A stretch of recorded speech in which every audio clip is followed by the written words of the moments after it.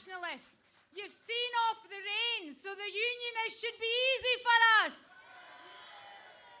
Now, I want to start with a complaint, and it's not just about the rain. This is Glasgow, of course. But we are in the historic place of Glasgow Green. And here, the 1820 martyrs rallied the radical movement. The great John Maclean protested against imperialist wars. And here is where the suffragettes met. So my complaint is, given that we're all here at this historic place, how dare the UK establishment have another event going down on in London at the same time to steal our thunder? A blatant attempt to steal our publicity, but while they've got the biased BBC covering every waking, sleeping moment of that coronation, we've got Independence Live in Glasgow.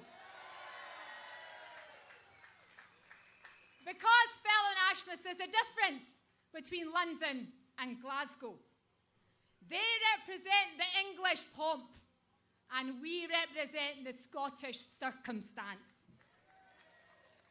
And today, while Republicans peacefully protesting in London are being arrested for holding a contrary view, we're being asked to swear allegiance to King Charles III. Well, we are the people. We are sovereign, and we say no. Now consider the speeches that we've just heard. We heard from Anne, who was speaking for the NHS. The cause of Scotland is the cause of the National Health Service. We heard from Jim speaking for the trade unionists. The cause of Scotland is the cause of the workers. And we heard from Mohammed, who was speaking about human rights. And the cause of Scotland is the cause of justice and peace the world over.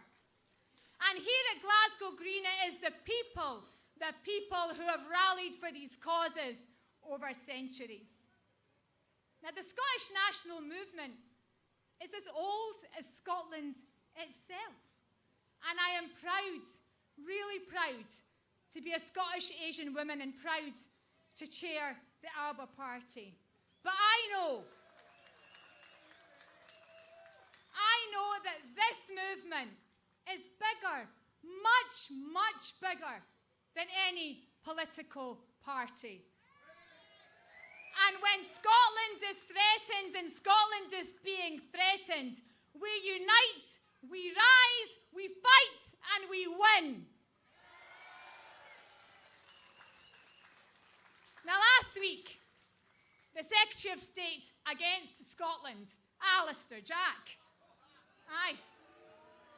he wore this fancy uniform to protect the Stone of Destiny, the symbol of our Scottish sovereignty.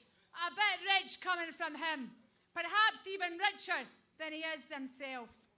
But it was people like Jack who allowed it to be stolen from Scotland in the first place.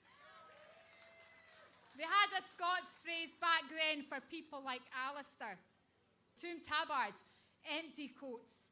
And the truth is, union jocks like Alistair have been stealing Scotland's assets for generations, in fact, for centuries.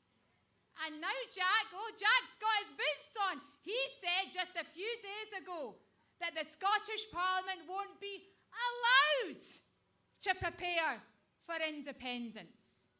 Well, I've got news for Alistair Jack boots. This movement can and will prepare for independence. Alistair Jack, you cannot divide Scotland because this movement will unite.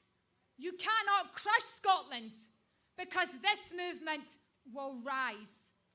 And I started by pointing out that in 1820, the Scots who rallied here were Baird, Hardy and Wilson, the martyrs from 1820, and they marched and rallied under a banner that said, Scotland free or a desert.